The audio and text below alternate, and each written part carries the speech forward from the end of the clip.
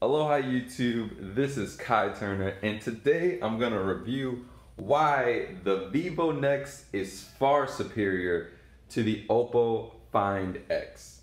So as you can see, like always, we got the AcquaNINJA merch, links in the description below.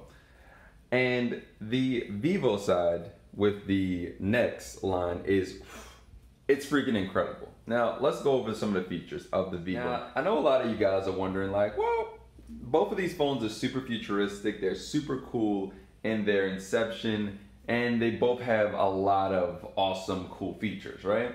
But I'm gonna tell you why the Vivo variant is way better than the Oppo phone. Now, both of these Asiatic brands are synonymous with cutting-edge technology and making cool, futuristic looking devices.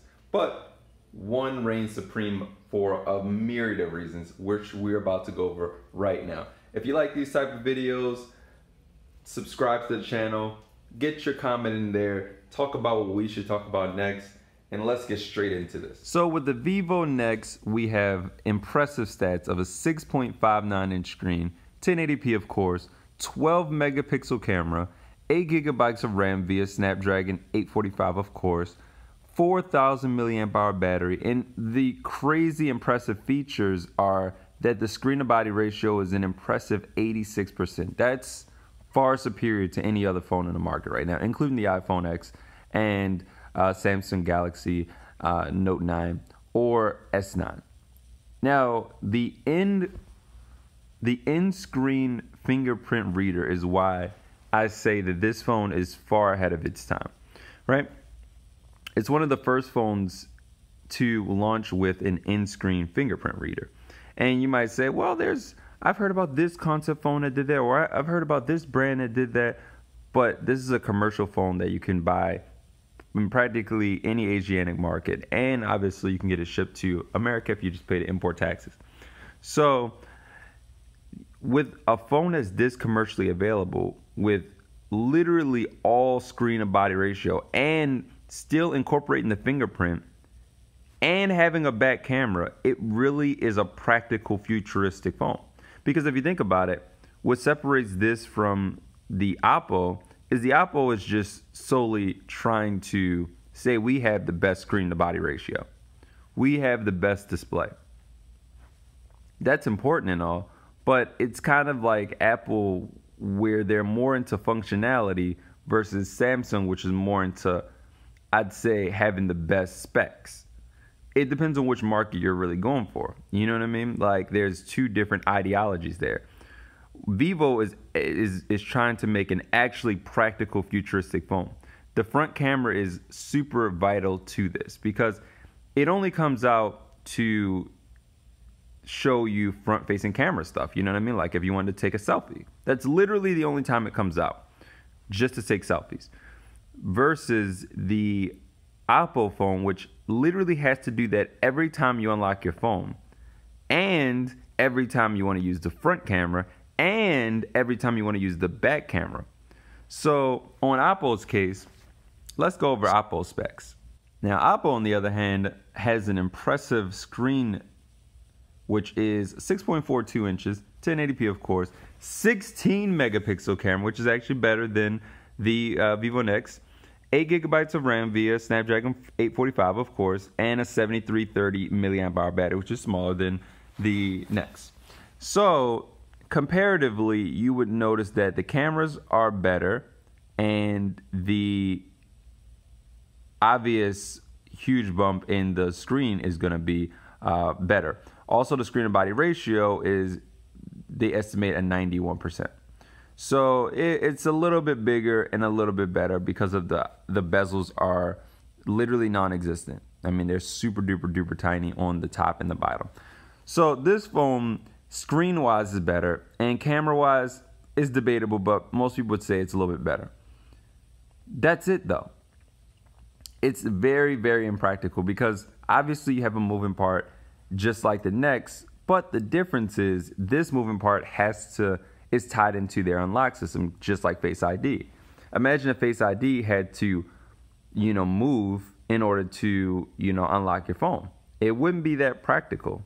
And this is why the Find X, I feel like, is not really a futuristic driven phone. It's a phone that's just trying to prove a concept that says we can have a better screen to body ratio than anybody else on the market right now, which they achieved that. They achieved their goal.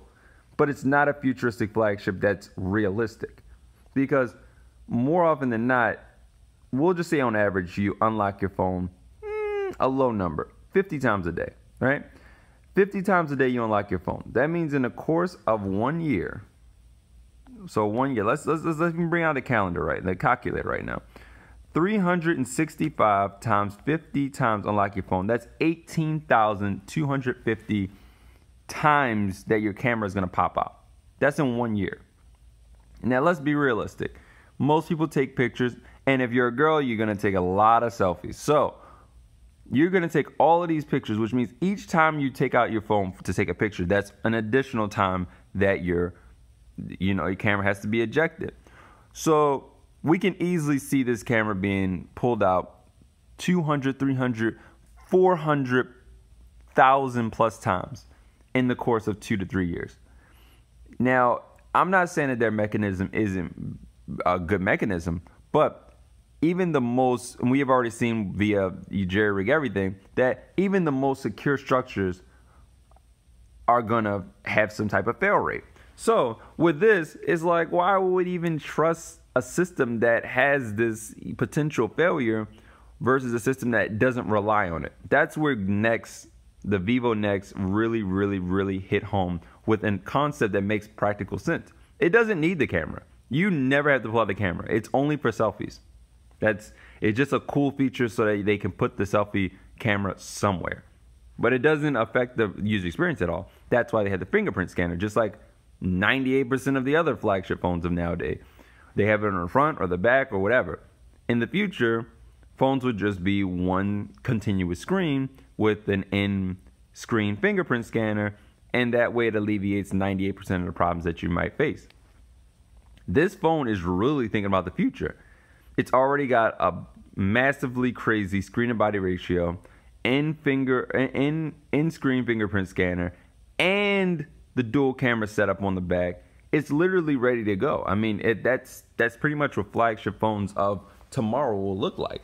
Now, I can already see a lot of phone manufacturers taking a few hints and notes from this and developing their own, production flagship. But when we think about practicality, you'll only probably pull out your Vivo Nex front-facing camera if you're selfies and you're taking your girl, let's say, 40,000 to 100,000 times, right? So way less stress on it because it's not your front camera and your back camera and your unlocking system like the Oppo, the Apple Find X. It's only serving one of those three purposes. So in theory, this camera would not have to be as rugged, as durable as that camera.